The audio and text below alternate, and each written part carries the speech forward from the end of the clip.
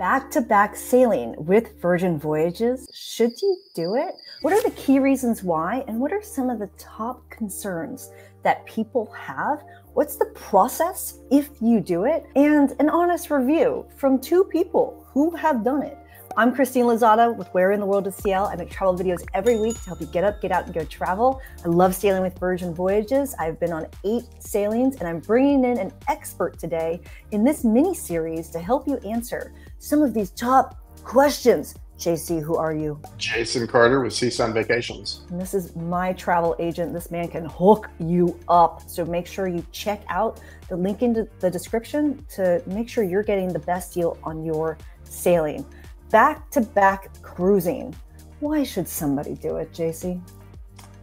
It extends your vacation. I know, right? Virgin, why not? no. The answer is why not? Okay, yeah, there's a couple other key reasons why. You just don't have enough time on the boat to get to experience everything.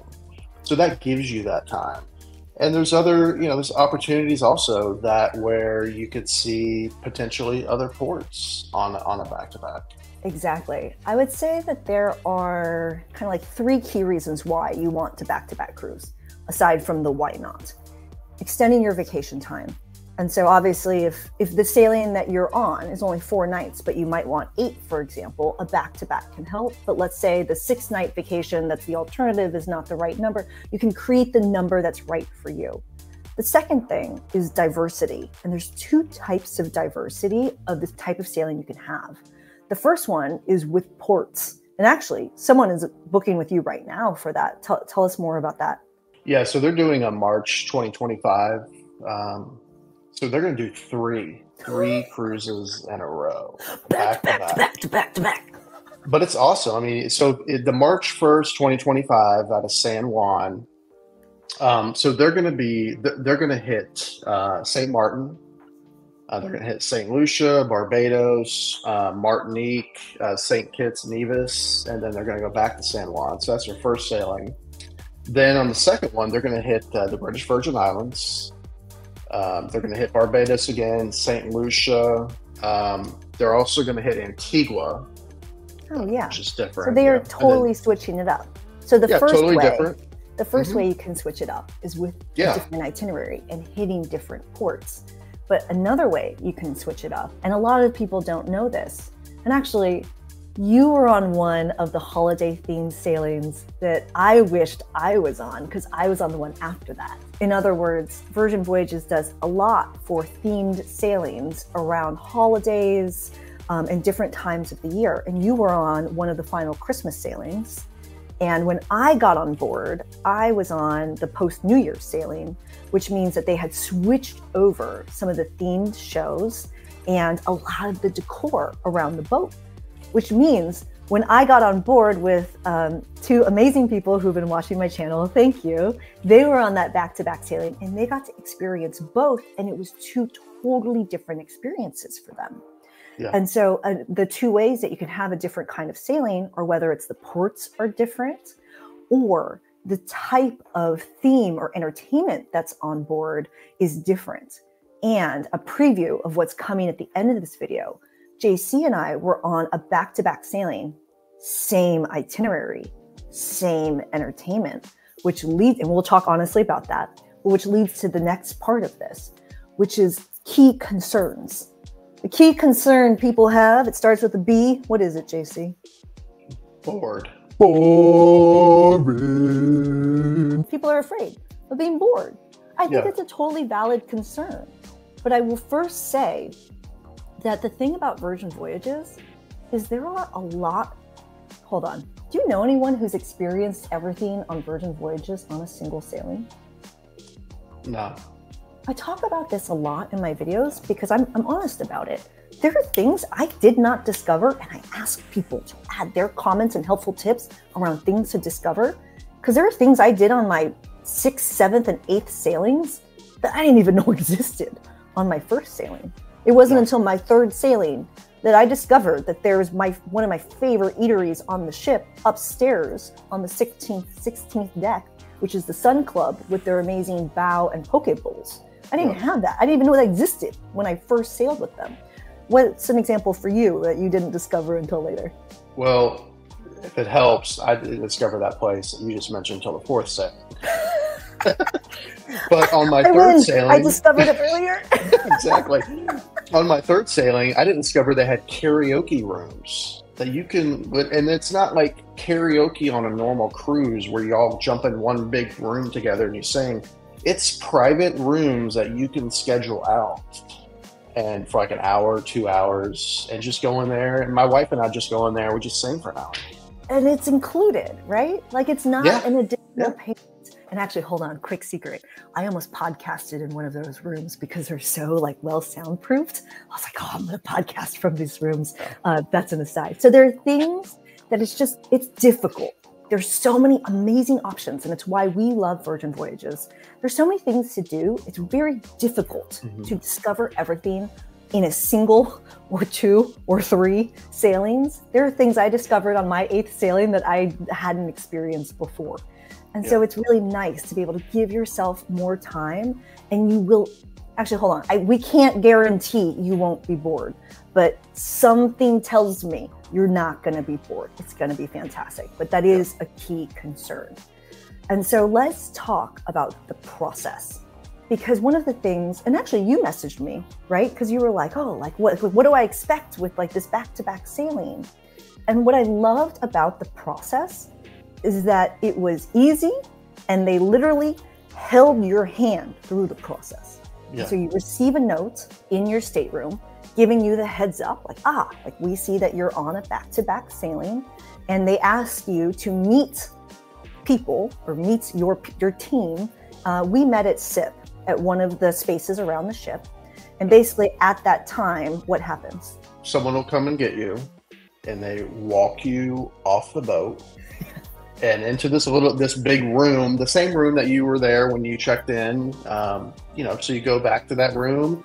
There's like a few people sitting with a laptop there. They reactivate your band, and you get that right back on. Exactly.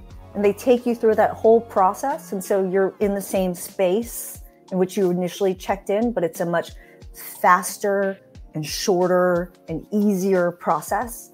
And actually, I was surprised. There are a lot of people who were sailing back to back with us. Yeah. I was genuinely curious how many people, but we went through that process very, very quickly. And then you get right back on board, and I made a mistake.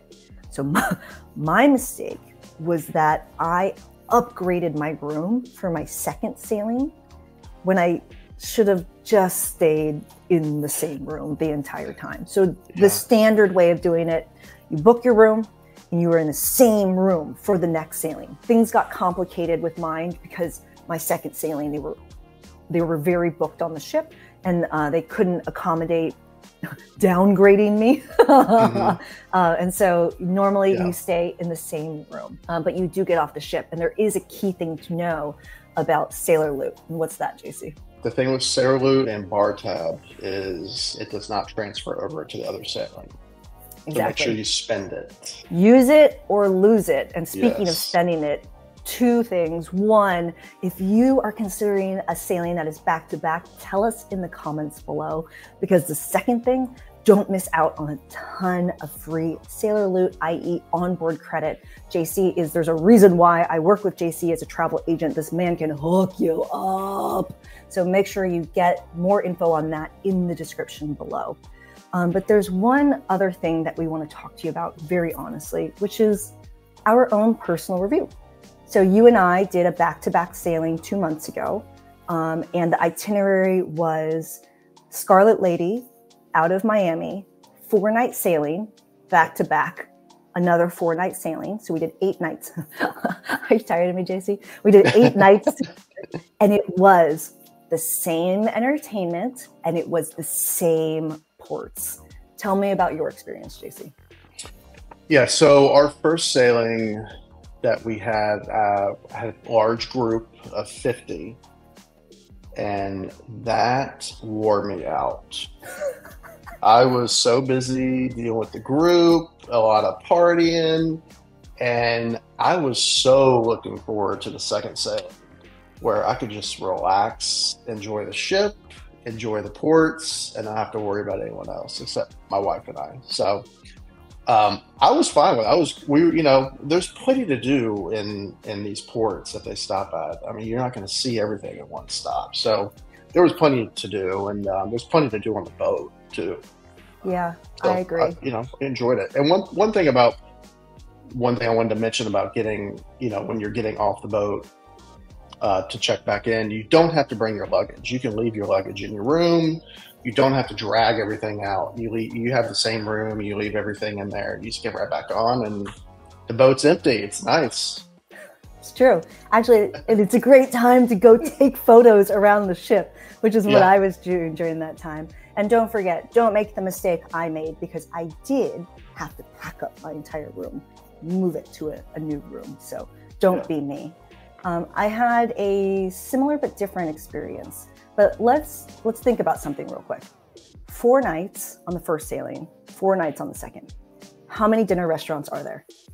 6. Yeah, 6. Yeah. There's 6 dinner restaurants, which means if you want to hit every dinner restaurant on a 4-night sailing, you can't. You just won't. Like, you won't be able to. And so on my first sailing, I didn't have 50 people with me, but I had one person that counts as 50 people, which is Meatball. And on my second sailing, he got off and I stayed. And that was one of my first solo sailings with Virgin Voyages. I talked very honestly about that. Sailing alone, spoiler alert, amazing. Info on that in the description below. But one of the key things is that during those 4 nights, we didn't eat at every restaurant. But on the rest of the 4 nights, I was able to hit the rest of the restaurants. I'm gonna be totally honest. Meatball hates Test Kitchen. I love Test Kitchen.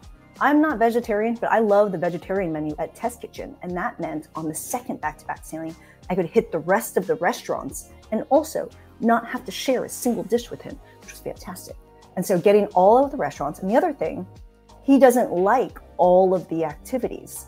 He doesn't want, I mean, he will do yoga, but he doesn't want to. So I was able to do all of the VHS workout, the dodgeball with him. Actually, have you done it, JC? The Bye Bye Bye dance class, the 90s boy band dance class. It's super fun. He does that. But we weren't able to schedule-wise get it in, so I got it in on the next one. There were a lot of things schedule-wise on the first one that I couldn't do that I got in on the second one. I tried Grog Walk, the bar crawl for my first time. Like, the list is endless. So if you're worried about being bored, basically, even in those 8 nights, I didn't do all of the it's kind of funny to say this. I have a normal lineup of things I do on Virgin Voyages. I still didn't get to the entire list of my normal lineup. 8 nights was simply not enough, which BTW. I do have that month-long sailing on my radar. So to quell your potential, I might be bored, I think it's difficult to be bored on Virgin Voyages. There are a lot of things to do, and a back-to-back sailing can extend your time. All right, back-to-back sailing. What did you hear today? Let's recap all of that. There are a couple reasons why you might consider a back-to-back sailing. I mean, why not, right? But one, it can extend your time to help you get at the exact number of nights of your ideal vacation. It can also allow you to have 2 different experiences, whether it's a different experience at different ports or a different experience, whether it's a themed cruise, maybe you have 2 different sailings that one's over one holiday. I loved the Valentine's Day sailing. That was really fun. Obviously, they're not going to have all those Valentine's Day parties before or after Valentine's Day, so you can kind of mix it up in that way. But the top concern that people have is around being bored. And one of the things I recommend is looking at some of the example daily itineraries. I will link that in the description below. There are a lot of things to do, and it's difficult, even in a back-to-back sailing, to discover all of the things that's offered on Virgin Voyages. The process, really easy. They will take you through it. You have to get off the ship, but you do it as a group and you come right back on, where you have the ability to be the first back on the apps, scheduling all of your activities for your next sailing. You have the comfort of staying in the same room and not having to pack up your stuff. And then you are right back in action to be able to enjoy the rest of your vacation. Back-to-back sailing is something that JC and I have both done. Make sure you check out the amazing deal that you can get in the description below. If you have a helpful tip, add it in the comments. I'm Christine Lozada, and we will see you in the next one. Ciao.